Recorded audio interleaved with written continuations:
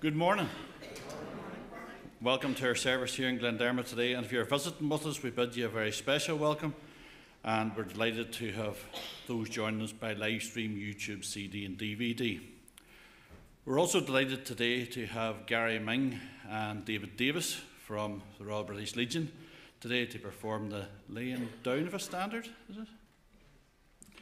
We've had this standard in our possession for a wee while, but officially it needs to be laid down by the Londonderry branch of the British Legion, so that official capacity is happening today, so from now on it will be completely our possession rather than just temporarily our possession. So it's great to have it, and it's great to have you boys with us to perform that for us. Food shares available in the hall, so anybody can make use of anything. It's there in the hall. Tea and coffee also in the hall after the service. For not many children out today, but any children have birthday in the last week or so? No birthdays. Wolves said to me last week, since I started this birthday box, less people want to come up and see me. I think you're right, Wolves, to be honest with you. I'm not that scary, it's just a matter of coming up and taking something out of the box, but we'll get everybody's a birthday once a year. Our pound jar last month was £250, so that was a great effort again. If I just refer you to the sheet, the back of the sheet, there's a lot of organisations that are now closed up, but Mother and Toddlers is back again, the curling club's back again this week, and our midweek Bible study and prayer time started, and we're actually starting a new series in Bible study this week. So if you've maybe been a while since you've been there and sort of lost track with the last series, or maybe you've never been before, come along at 7 o'clock on Wednesday night, and I say it's very informal, and it'll be you'll be made very welcome. The youth club is on Friday night, and then Sunday school's back again next week. Our Smiles Foundation container, no Sunday school next week. They're taking another week off. Money is the same. That's it. It's not so bad as long as that keeps going. So no Sunday school from the 14th, so it'll be the 21st before Sunday school starts back again. The Smiles Foundation container for Romania is going out on the 18th, so next Sunday will be the last Sunday to drop anything into the office. I know there was stuff lifted through the week out of the office and taken away for safekeeping, but there's another opportunity next Sunday to bring something if you haven't yet done so. Derry and Donegal PW Link are meeting there on the 16th at 3:30, so speak to Valerie about that if you're intending to go to that. Mission in Ireland evening in Rye Presbyterian Church is on Sunday the 14th, so it's next Sunday at 6:30. And the safeguarding training, again, very important that those who haven't had their safeguarding training within the last 3 years, speak to Avril Hyman, because there's an opportunity in Ebrington Presbyterian Church this Tuesday night at 7:30. So I think that's all the announcements I have. Yeah, that's all the announcements, so thank you very much. Well, good morning. It is good to be back in worship once again together as God's people here in Glendermott. As George says, it's good to have you all with us, whether you're here, well, my little saying, every week, the odd week, or you're visiting with us. It's good to have you with us, and we do trust you will know something of God's presence and God's peace as we meet here to worship Him.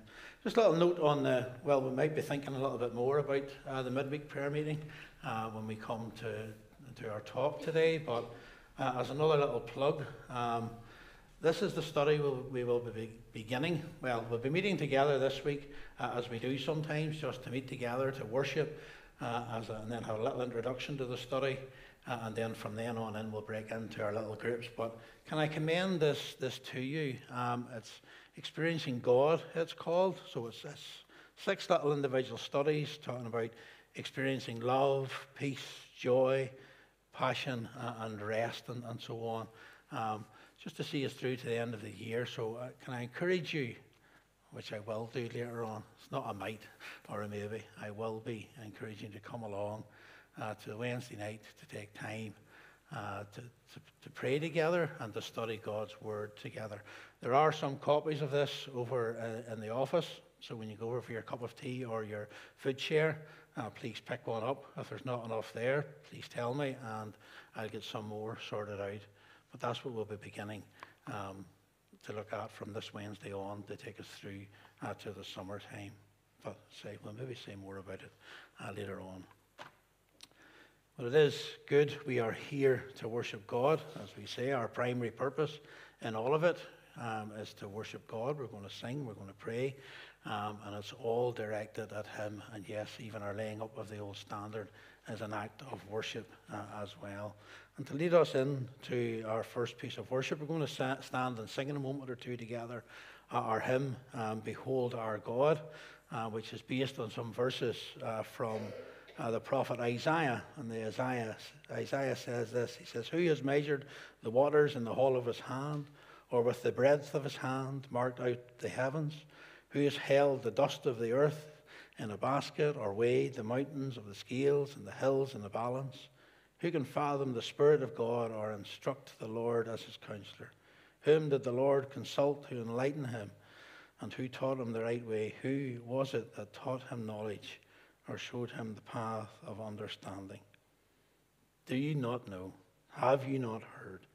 The Lord is the everlasting God, the creator of the ends of the earth." This hymn is focused totally on God, directing our thoughts to God. And what a way to start our service of worship. Let's stand together and sing, "Who has held the oceans in his hands?" Let's worship God together.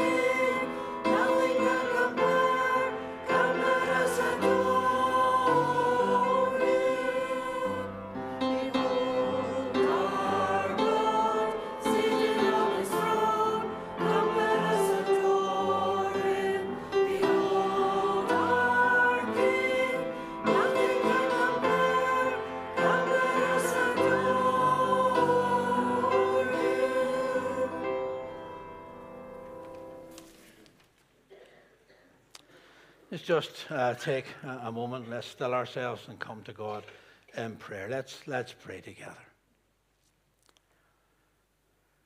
Father, as always, as we still ourselves in this meeting house this morning, as we gather together as your people here, surely we do come, well, as always, with that sense of awe and wonder as we behold you are God, as we recognize who you are and what you have done for us. Father, we thank you that you are that almighty God who knows all things, who directs all things, indeed who has created all things, and who sustains us through this life. Lord, we are amazed at your mighty power. But Father, even as we think of who you are and how mighty and powerful you are. We thank you that you are that personal God.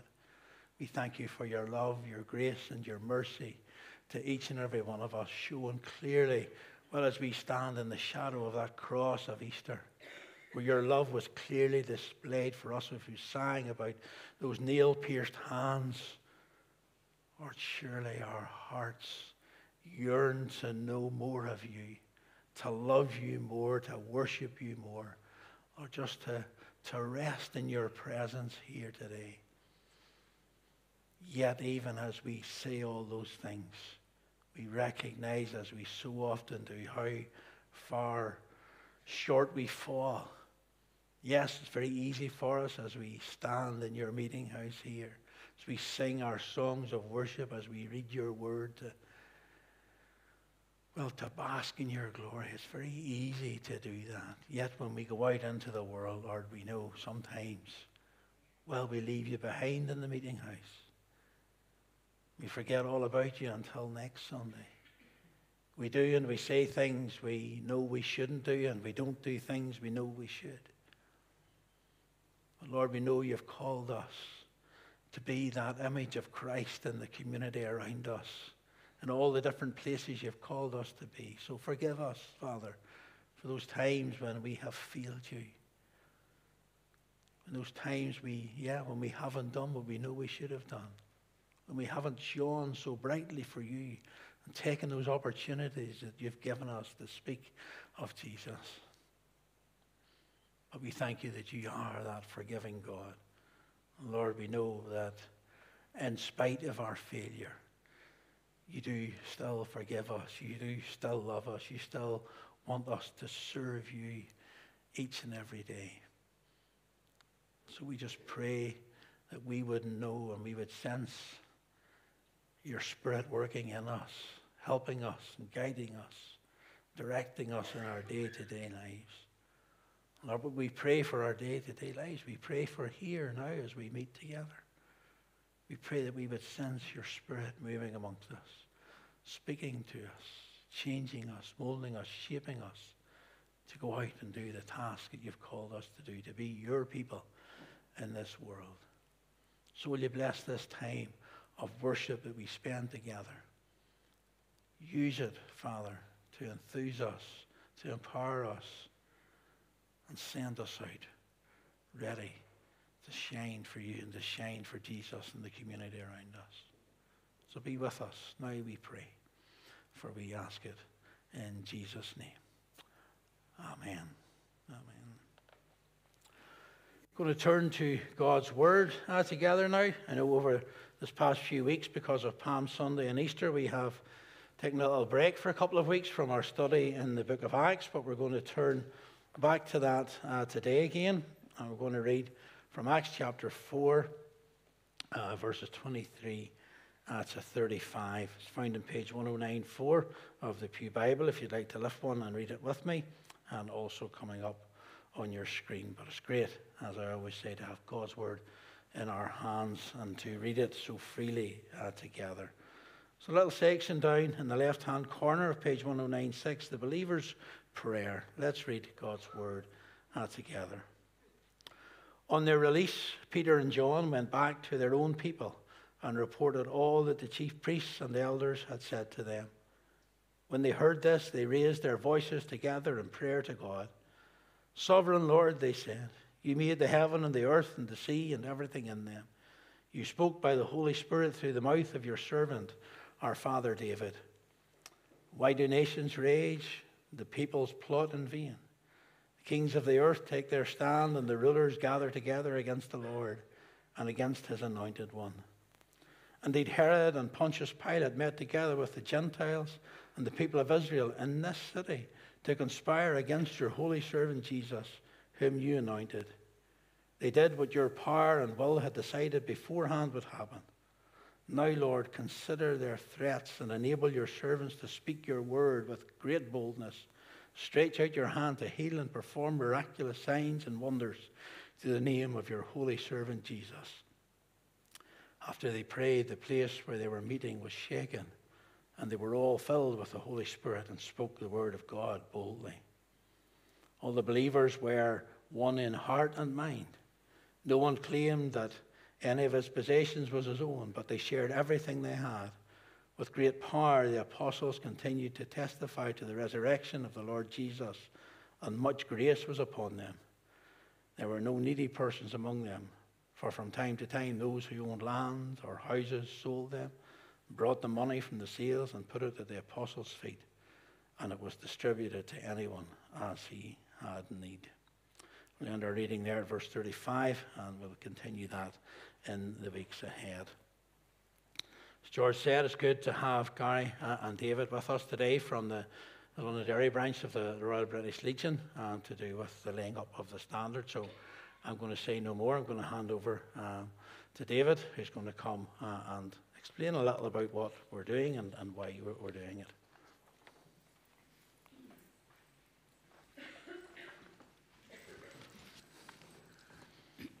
First of all, I'd like to thank the minister and the members of Glendermott Church for permitting us to be with you this morning. I can assure you it's our delight that we are here to help with this ceremony. It comes about through a sad situation where the Londonderry branch in its centenary year found itself with a very inoperative number of membership. We were actually down to 6 members in total to try and carry on the work of the Royal British Legion and to carry out the business as such. Some of us felt, who were left, that we needed to face the challenge of having to close.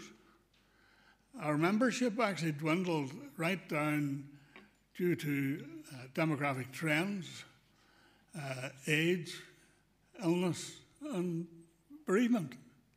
And what was going out at the top, there was nothing coming out at the bottom. So we took the sad decision to close the branch. In complying with the Royal Charter, we were very fortunate to have 2 standards, a new standard and the one that's here present. The new standard is currently officially laid up in St. Colum's Cathedral, and that signifies the closure of the branch and of the books in the record. Due to various conversations between 1 or 2 people, we had presented the standard as a gift to Glendermott for use on occasions. And we were asked and reminded that could this be made official, and that's what we intended to do today. It was our pleasure to follow that through. The negotiations, and I'm very sorry to have to name somebody or other, but Mr. Herbie Guthrie was probably the instigator of this, who requested from my Vice Chairman, Mr. Gary Ming, if we had any items of mobilia that could be displayed to enhance your own Remembrance Sunday act. And there were no hesitation about the second standard come into play, and that, again, as I say, is why you have it. So without further ado, I would wish to proceed with the act of remembrance.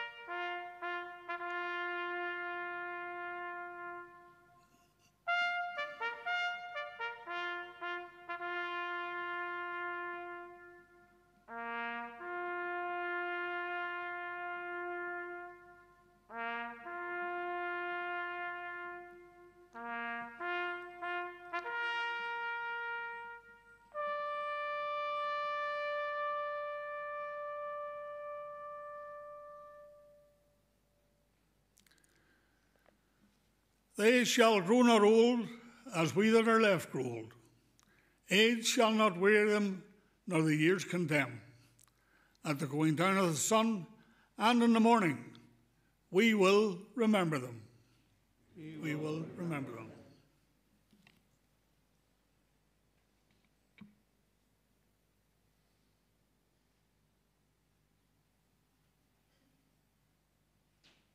When you go home, tell them of us and say, for your tomorrow, we gave our today.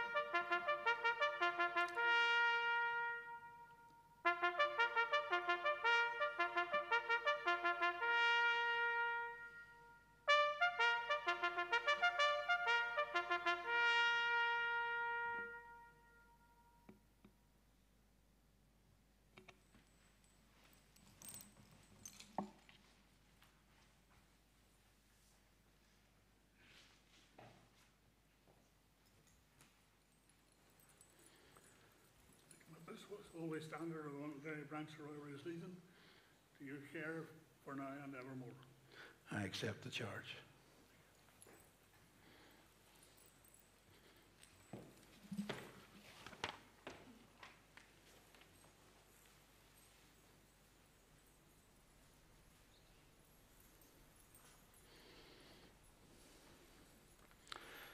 May the souls of the faithful departed rest in peace.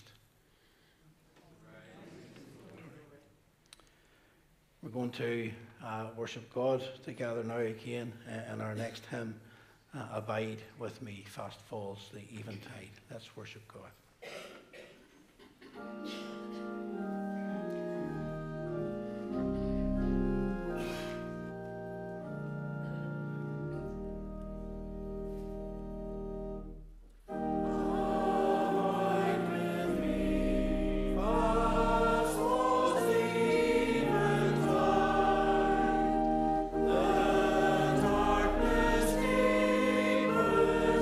Lord, with me abide.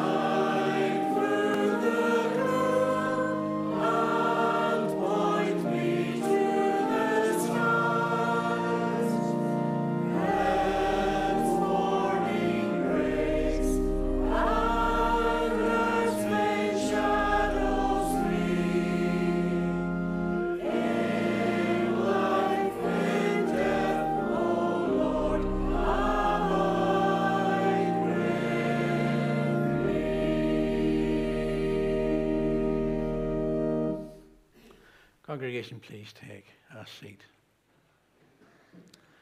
It is good to have been part of this today. I think just as I was singing there, even and thoughts going through my head, so much in these days because of age and so on, and well, let's call it airbrushing of history. I think it's good that we keep our remembrance alive. Remember is a biblical word. It's throughout Scripture to remind us to remember, and we should never forget the sacrifice that these flags, these standards, it's not a flag, it's a standard, that these standards represent, and the men behind that. Let me just pray as we close this part of our service. Father, we do thank you for the sacrifice and the service of each person represented under this standard. Lord, we thank you for the Royal British Legion, who continue to work with those who have served, those who carry the scars of war, those who carry in their memories or the sacrifice of their friends and colleagues, or for the freedom of this world. Lord, we recognize there is still much going on in our world. There are so many wars here, there, and everywhere.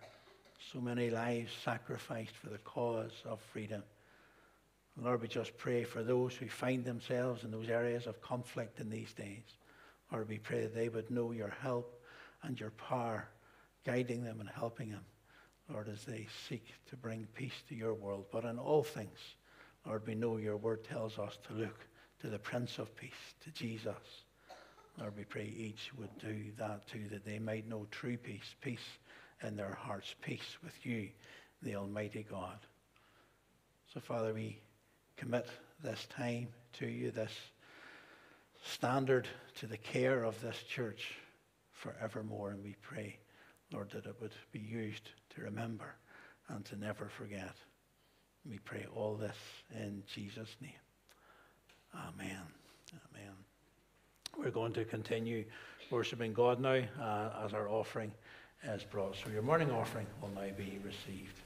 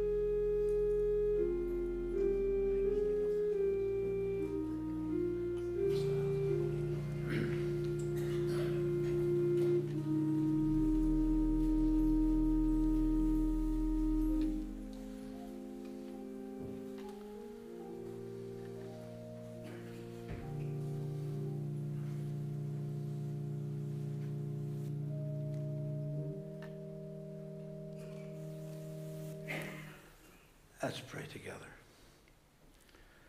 Father, as we always recognize it is good to come and acknowledge your goodness, your grace, and your mercy to us, we thank you for each and every blessing we enjoy in this life. And we thank you for all the material things that we enjoy, that we recognize come from your hand. We thank you for this opportunity to give back something of what you have given us, and to use it for your good and for your glory. Lord, we just pray you would bless this offering. Use it and use us, that others might come to know you as their Father in heaven and Jesus as their Saviour and Lord. We pray in Jesus' name. Amen.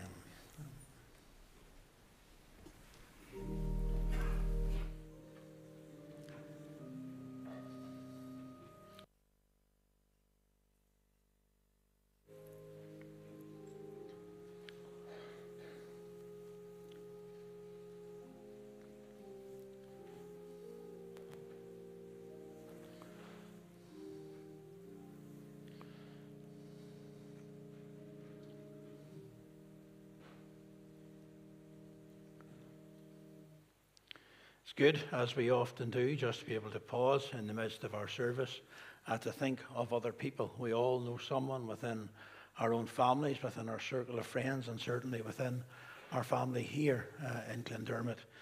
We all know folk who need our prayers, who need God's help at this particular time. And as I always say, as we pause in our service, as we still ourselves, and God brings these things to your mind, these people and situations to your mind, please bring them to God in prayer. Let's pray together. Father, it is good just to have that opportunity. In fact, your word commands us to still ourselves, to unite our hearts and our minds, and to come to you in prayer. And Lord, what an amazing opportunity it is just to bring those different people and those different situations, Lord, that each of us know of, to you. We recognize at the start of this service that, Lord, everything is under your control. You are that almighty, sovereign God. You know those situations better than we do. Lord, surely that gives us some sense of confidence and hope, Lord, to know that you know our troubles and you're there for us. And so we pray for those, yes, who you have brought to our minds, who we know who are sick, whether they're in hospital, whether they're sick at home, whether they're struggling with life in general. We all know, each and every one of us, or struggle with so many things. Well, with the reality of life, whether that be physical illness, whether it's emotional pain, dealing with bereavement and illness of others. So many struggling with mental illness at the minute. And yes, certainly in our world today, there seems to be so like a struggle materially. But Lord, whatever the situation is that each one finds himself in, we pray, as we have done from the outset of this service, that they would seek you, that they would know you, that they would know your help and peace in their hearts as they travel that rough and rocky path of life. Lord, we thank you for your family here that you've placed each of us in.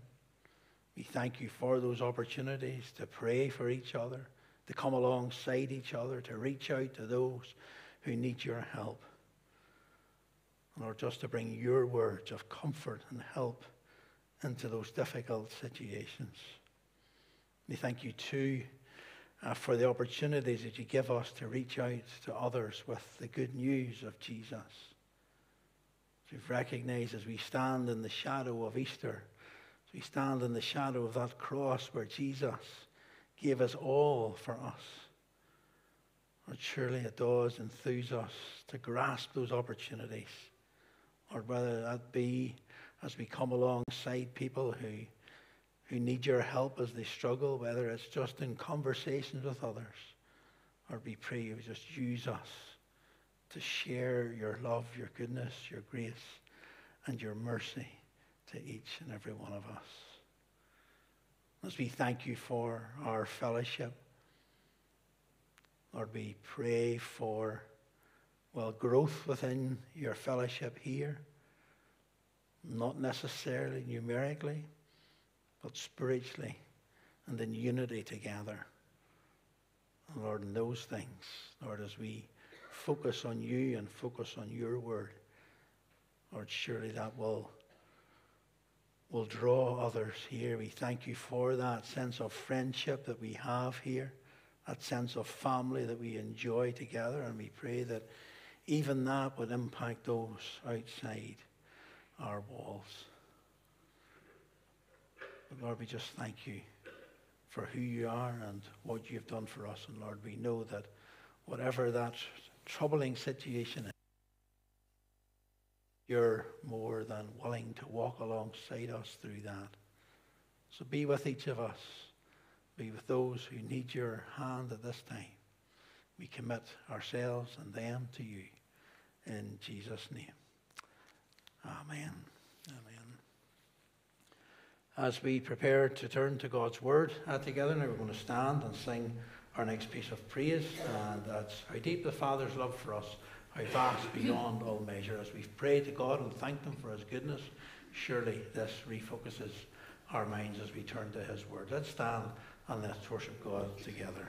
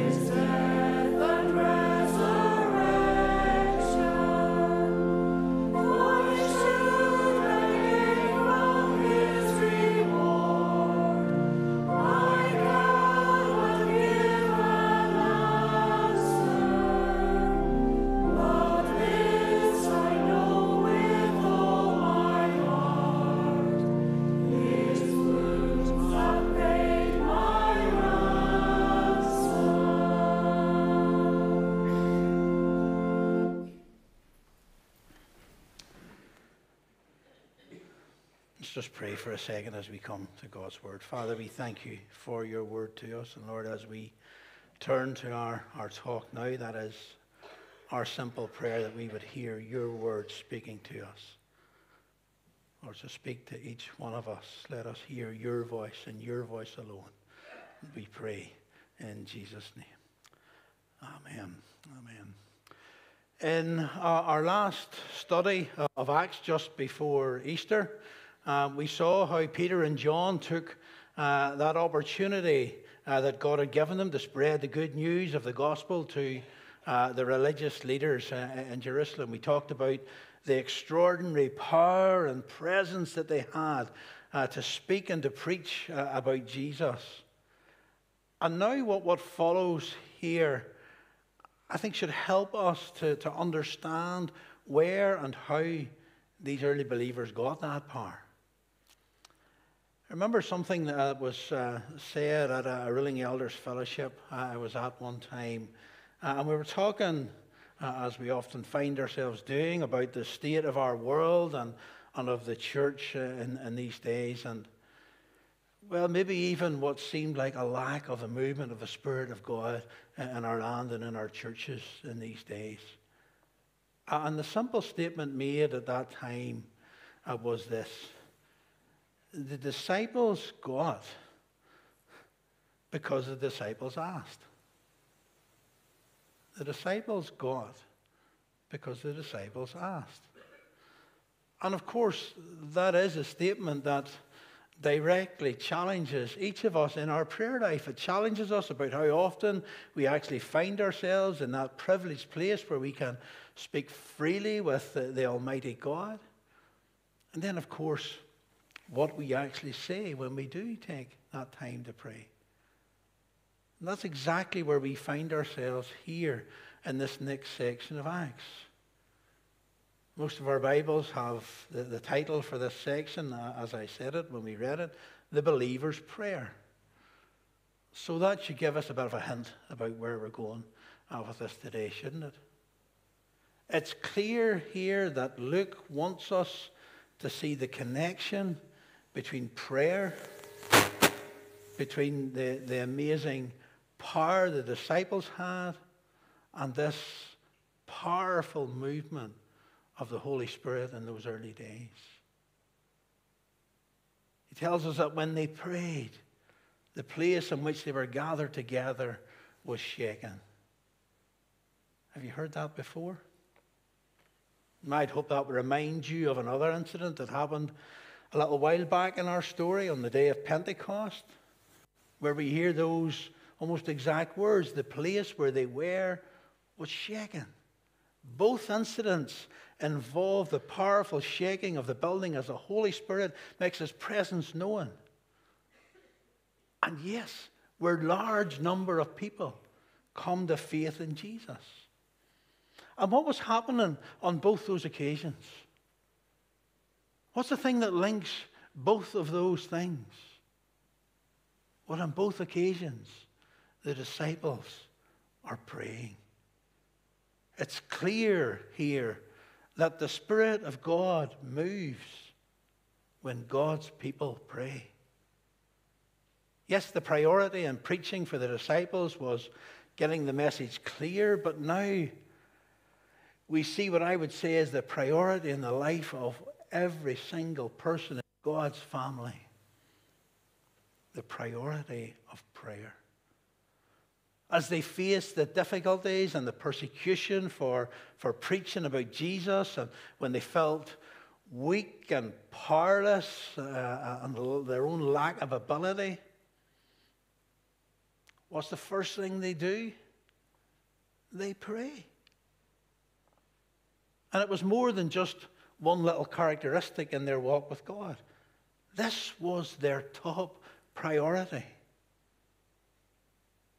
In the story preceding this section that we looked at before Easter, Peter and John have spent the night in prison. They've been questioned by the authorities, and because, well, we said the authorities hadn't a clue what to do with them, they released them, threatened them with the consequences if they continue to tell people about Jesus. Don't be doing that again. And of course, what's the first thing they do? Well, it actually isn't to go out and do the complete opposite of what they've been told. They don't just go out and preach some more. They go and they meet up with the rest of the believers first and pray and then go out. They meet up with the rest of God's family. That is a little bit of an aside here. I think it's interesting that the Greek word that we have translated as their own here, huidos, is better translated as friends. It's not just their own people. I think that gives us a better sense of what should be at the heart of any fellowship of God's people. Folks, we're not just some random group of people. We're more than just a group of our own kind. We're supposed to be huidos. We're supposed to be friends. Friends who have the kind of relationship with each other that, well, yes, like this, at the drop of a hat, we will pray for and with each other when we need help or encouragement. Does that not give us that sense, that real sense of closeness, of oneness, and of unity? And that early church, that's, well, it is a great model for us in God's church today. So they go to their friends first. They tell them everything that's happened with the chief priests and elders and so on.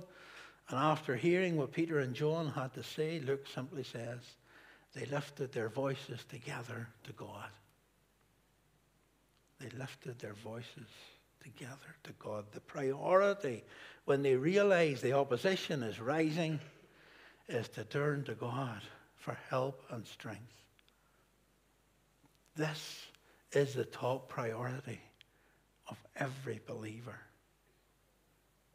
When Martin Lloyd-Jones was talking about this incident, he says that it shows that prayer should be the chief characteristic of a true Christian. He says the ultimate test of your profession of faith is your prayer life. And that's a challenge in itself, isn't it? So there's a challenge to our priority in prayer. And you know what I'm going to say, don't you? Yes, we need to be consistent in our own personal prayer. That's a given, as they say.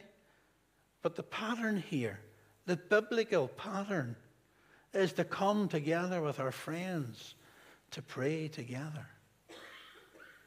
Now, I know we're nearly in the summer months, and yes, we'll be taking a break from our weekly Bible study and prayer time. But for the next sort of 8 weeks until we hit that, and for the rest of the year, the opportunity is there to meet and to pray together. No pressure. But why not come along and answer this biblical call and lift your voice to God with your friends and your family here in Glendermott? I know some of you will have heard this before, because I've said it before. I know it was said in First Dairy on Good Friday evening, and I'm going to say it again. That little saying about the attendance at churches and Bible study and so on. Some of you will know where I'm going with this. They say the amount of people on a Sunday morning will tell you what they think of the church. And that's church in the traditional Northern Ireland sense. The bricks and mortar in the building. We love our buildings. I think I quoted the Presbyterian mission plan once here, where we talked about the idolatry of our church buildings, and this presbytery was shocking. We love our building, and we love coming out to worship in our building on a Sunday morning. Then the number of people coming to an evening service will tell you what they think of the minister. Is he worth listening to twice? It's not as many on a Sunday night as there is on a Sunday morning. But then the number of people at the prayer meeting on a Wednesday night will tell you what they think of God. Corporate prayer must be a priority, is the central message of these verses. Corporate prayer must be a priority. It is biblical. It is a pattern God has set for us as His people in this time, in this generation. Of course, there are a couple more things that I think are worthy of note here in this prayer. You're not getting off that easy. There's the obvious one. The prayer is primarily about God, about His greatness and His sovereignty. Read it through later on again yourself. Yes, they talk to God and bring their petitions to Him as well. They talk about the situation they're facing with this increase in persecution, and they ask for help to speak God's message with boldness. But if you notice, the petition part of the prayer is only a very short bit. The prayer focuses on God as creator, on His word of promise and scripture to His people, on His sovereignty and power and all those things that we've already talked about. They acknowledge that everything Herod and Pilate, along with the Gentiles and the people of Israel, have done to Jesus was all in line with the plan that God had already decided would happen. Nothing is outside of God's plan. It's God and no one else, they say, has the power over the lives of people. And that's a real truth, isn't it? Right up to his own Son, who he appointed as Savior of the world. However important the authorities or the priests or the Sanhedrin thought they were here in this story, however important we think we are, and how well we can do things, well, we're no match for the sovereignty of God. God rules over all. So we have the priority in prayer. There's the priority of God in that prayer, and then the petition in the prayer. And I think it's interesting here that they essentially only ask for one thing. And it's not really what we'd expect. They don't really ask for an end to the problem. They don't ask God, will you stop this persecution? Will you stop us getting thrown in prison and beaten and so on? They don't come with a whole shopping list of requests for God. They just ask for boldness to keep doing what they've been called to do, to proclaim the good news of the gospel to those around them. That is our primary purpose as God's people. I know we've looked at patterns for prayer before when we looked at the Lord's Prayer together some time ago. If you remember, Jesus didn't institute a particular prayer for his disciples. He didn't teach them or want them to just repeat those particular words. He actually warned them about the dangers of repetitious prayer. But what he did teach was a pattern for prayer, which we often follow. And ACTS that we're looking at is the acronym, isn't it? Adoration, confession, thanksgiving, and supplication. It's a good pattern to follow, to give our prayer some structure. But I think it's interesting here that the prayer is still quite simple and short. We all get scared by prayer, don't we? We all get fooled into thinking that prayer is this complicated thing that, well, we need to use fancy words and so on. That's almost reserved for those super Christians, those seasoned ones who know how to talk the talk. But it's not. That's not what we see here in Scripture. It doesn't have to be this great lengthy thing with lots of flowery words just to sound good to other people. That's not what we see here. I think this is a great pattern for talking to God in prayer. It's straightforward, it's simple, it's just talking to God.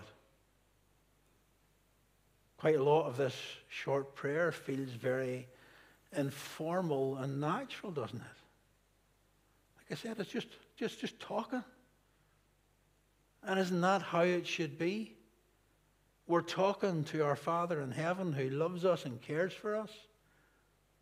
We don't need complicated words. I know this sounds like a bit of an oxymoron, but I believe we can have this reverent or formal informality with God. Of course, we stand in awe and wonder that we can talk to this almighty creator of the heavens and the earth. But we talk to him like children. Children to a Father who knows us better than we know ourselves. Formal, reverent, but yet this sense of informality and familial love. So we have the priority of prayer, the purpose of prayer, and then we see this wonderful connection. When we pray like this, acknowledging God, his greatness, and coming to him and just talking to him, we see the power of this prayer. We see the power of God working through his people. Remember what I said at the start? The disciples got because the disciples asked. And well, they prayed for boldness. And that's just what they got. Luke says that the whole place, yes, where they were meeting was shaken. And what? And they were filled with the Holy Spirit and began to proclaim God's message with boldness. Give us boldness, God. And God goes, well, there you are. Go and do your job. They got boldness because they asked for boldness. I think it reinforces what we've already said about Peter and John last time. There was that recognition that they were just simple, ordinary, unskilled men. But because they were in that close relationship with God, doing what God had asked them to do, God gave them the power and ability to do it. It's the same as the writer of Hebrews reminds us, those who God calls, God equips. The disciples got, because the disciples asked. What's his disciples asking for these days? Because, friends, we need that same kind of passion and boldness in our world today, and we can have it if we ask for it. We can see and experience that same power working through us out into the world if we pray. And if we keep prayer our top priority. The opportunities are there to be grasped, friends. Surely, as we look around our world and the society around us these days, we see the direction that world has taken. The darkness and the complete godlessness in many cases. Do you not think it's time for God's people to step up to the mark and humble themselves in prayer and plead for a powerful movement of the Spirit of God to come and to heal our land? Friends, it is time to put corporate prayer at the top of our priority list. To allow the Spirit of God to work in us, in our land, and in our pews. We, too, can be like these early disciples and speak with boldness and see people saved and become members of God's family. Will you pray with us? I'll see you Wednesday night. But first, let's pray. Let's pray. And Father, as we look at your word, we know how often it speaks directly to us. It challenges us. Yes, your word brings us encouragement, but also the challenge. And we thank you for this encouragement that we see in this early church, that as they made prayer their top priority, that amazing things happen. That they get that boldness that they asked for and people are saved. But yes, it highlights and challenges us too about where prayer is in our list of priorities. And yes, we confess we have our shopping lists of things to do, what we need to do tomorrow or what we need to do today. And prayer and your word comes well down that list. But we see here that no matter what the situation, no matter how terrible the situation is, even incarceration in prison, the priority is to turn to you. So Father, speak to us, enthuse us, draw us to that place of prayer, that we too might see that powerful movement of your Spirit in our land today, and we might turn this downward spiral that is happening in our society in these days. But yes, above all else, as we've recognized here too, you are that sovereign God. You have a plan and a purpose. Just use us for your purposes in this, our time and our generation. And we pray in Jesus' name. Amen. Amen. going to close with that wonderful old hymn. Chorus more than anything, but it all talks all about the Spirit being with us, the walking in the light, and helping us in our walk together. So the Spirit lives to set us free. Walk, walk in the light. He binds us all in unity. Walk, walk in the light. Let's stand and let's worship God together.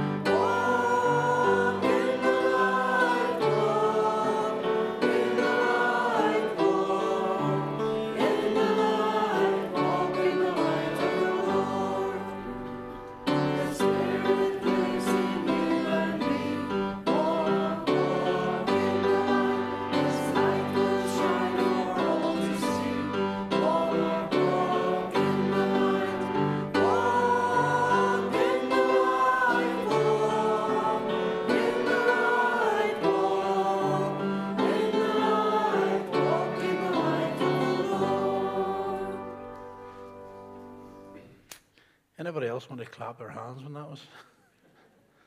Maybe it's just me. Let's just pray as we close.